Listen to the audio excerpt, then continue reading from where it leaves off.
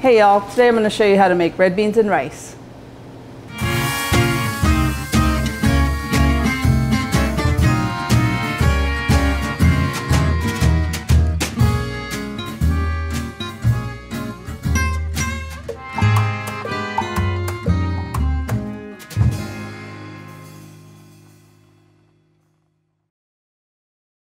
All right, let's just get right into this. Everybody knows what red beans and rice is. The first thing you're gonna need is a pound of dried red kidney beans, canola oil or lard if you have it, raw bacon or salt pork, bay leaves, dried thyme, garlic, yellow onion, celery, green bell pepper, brown or white sugar, chicken base, salt, pepper, cayenne, scallions, and andouille sausage. For a full list of ingredients before we get started, check the description below. So the first thing you want to do is you want to soak your beans. And if you're a planner, like I am, you'll soak these the night before so that you're not waiting a million years for your dinner to be ready. But if you forget, there are other tricks that you can do. This is a pound of beans to about 6 cups of cold water. And, oh lordy, that happens. And we'll let that soak overnight. I only lost like 2 or 3 beans, it's okay. If you're in a bigger hurry, what you could do with the same pile of beans is throw it in the pot and bring it to a boil for about 2 minutes, turn that off, cover it for an hour. If you just want to just go straight into the recipe, you can do that also, but it's going to take probably a couple hours longer for the beans to get soft and for you to eat your red beans and rice. So we got our beans soaking. What we're gonna do first is mince some garlic. I like a lot of garlic. Let's do 4 large cloves. Go ahead and give it a smash with the peel on. I don't actually smash too much because then it becomes a problem to separate the good from the bad. And that would be the skin from the clove. And give that a little bit more of a smash. And then here's a little chefy trick for you. I take a little bit of salt and I sprinkle that over the garlic. And what that does, it just gives it a little extra abrasion to get that mince going. And then, you know, it doesn't hurt to salt throughout. I'm a fan of that. Let's dice an onion. Take my knife using the claw method, doing like this, and I go down this way, and then I'm going to come in through here lengthwise, not all the way through, and then I go down. There's my diced onion. Again, it doesn't have to be a perfect dice because we're going to cook the crap out of these beans, and the onions are going to disappear for the most part. All right, we're going to dice up this green bell pepper. I cut the top off, I pulled the guts out. It does not have to be perfect. That's good. Let's do 3 stalks of celery. So ratio-wise, I'm using mostly onion, but it's all pretty close to the same amount of each vegetable. I wouldn't measure it and go cup by cup because I don't think it matters. I think if it's all roughly the same amount, you're good. So here is your Holy Trinity. One of the major flavor components of a good pot of red beans and rice is pork fat. You've heard me before. Pork fat rules. If you want to use bacon or bacon pieces to start off your pot of beans, you can. I'm going to use salt pork today. And you can use canola oil to cook in, but today I'm going to use lard because I want extra flavor. Usually what we do at the restaurant is we have bacon ends, we save bacon fat while we're cooking all of our other various dishes. I personally at home, I always have a container in the back of my stove where I collect bacon fat or really any pork fat that might happen while I'm cooking other things, and I just hang on to that. And if it gets to be too much or I'm not using it quickly enough, I throw it in my freezer which is where this comes from. So I have my salt pork. I'm just doing a small dice on this.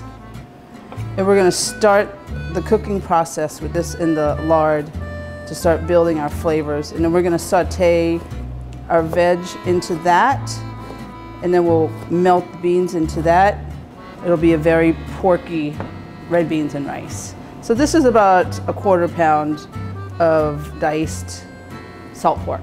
Another major flavor component of most of the stewed dishes that we do at the restaurant, not necessarily this brand, Andouille Sausage, which is a smoked pork sausage. I'm not actually gonna cook the andouille into the beans. What we do instead, so that you really have your andouille experience at the restaurant, we actually just slice our andouille in half and we sear it, get that little crisp and release some of that meatiness, and we actually set that right onto the top of the bowl. Or if you wanted at home, slice it in half and just cut that into half moons. You can throw that into the pot of beans at the end, or you can saute it and put it on top of the beans so that you have a flavor contrast between the creamy beans and then the slightly crispy andouille sausage. And then the last thing I'm gonna do while I'm prepping is I'm gonna thinly slice my scallion. This is for garnish at the end. I like a nice, fresh, slightly sharp, oniony bite with my savory food. Scallion is my second favorite vegetable. I'll tell you my favorite one later.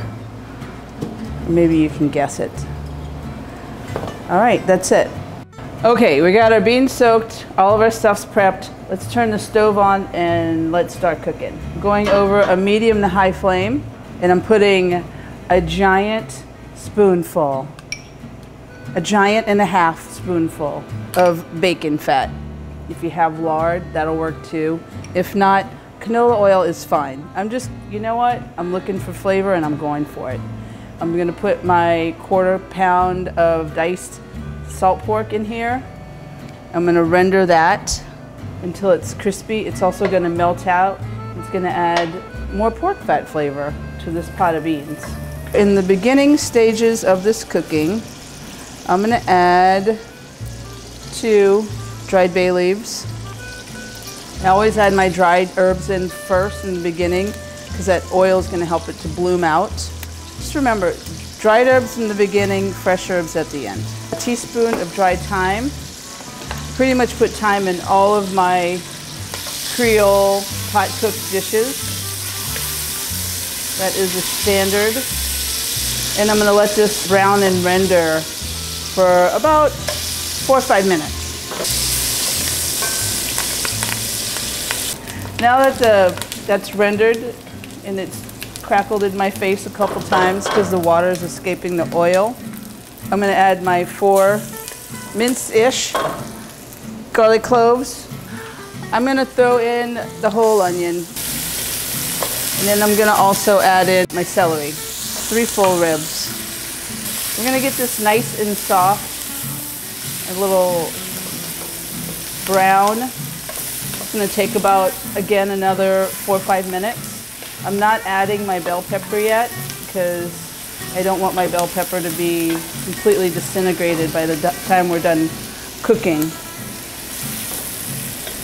Okay, so that's been sauteing for about 4 minutes.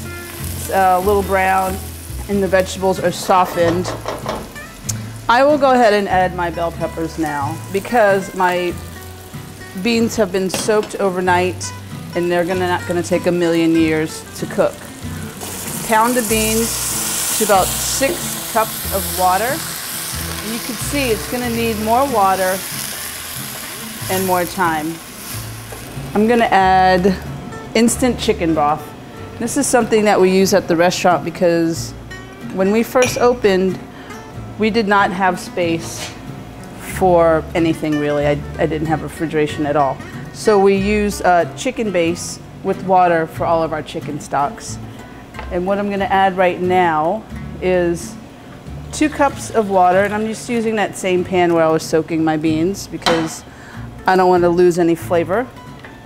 I'm gonna add a full heaping tablespoon of chicken base. You can find this pretty much any grocery store.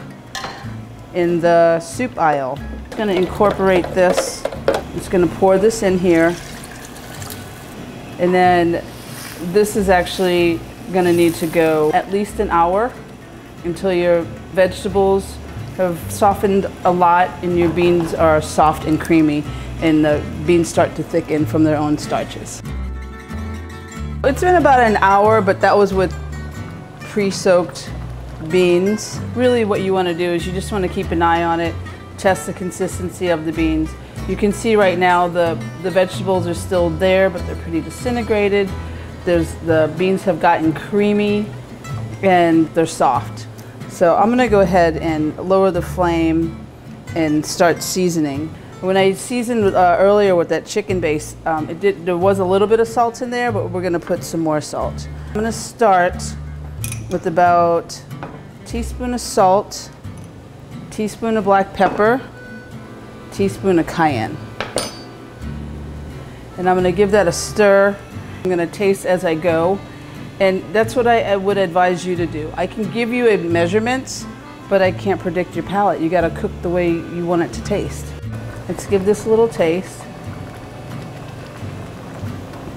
Whee! It's good. I'm happy with the salt level. And then one last little trick that we do at the restaurant, we put a little bit of sugar in the end.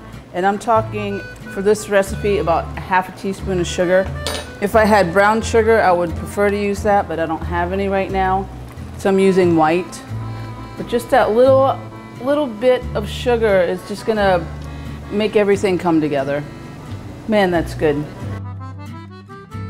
The only thing that would make this pot of beans better is if you could wait till tomorrow to eat it, because it's just gonna get better after sitting and marrying overnight.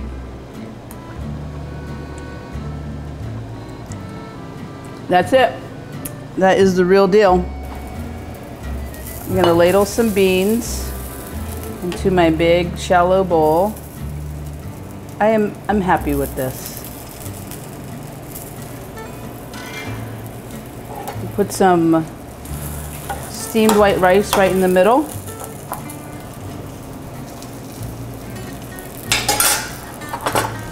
And then to that, I'm gonna sprinkle some minced scallions. I like a lot of scallions, but you do you. And then we have our seared andouille sausage. And there you go. Red beans and rice with andouille sausage.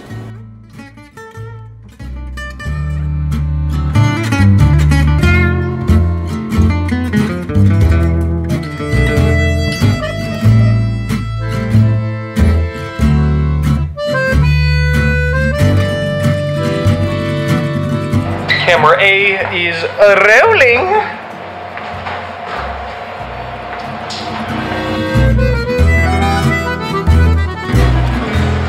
We are actioning now? Yeah, actioning.